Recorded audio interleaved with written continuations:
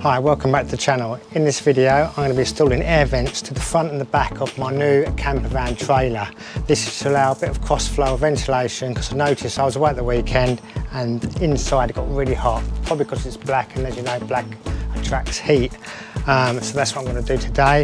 If you haven't seen the previous videos of my camper van trailer where I done the wheels, the stripe, sliding shelf and the outdoor kitchen, please check out my other videos, and I hope you enjoy this one. Thanks a lot for watching.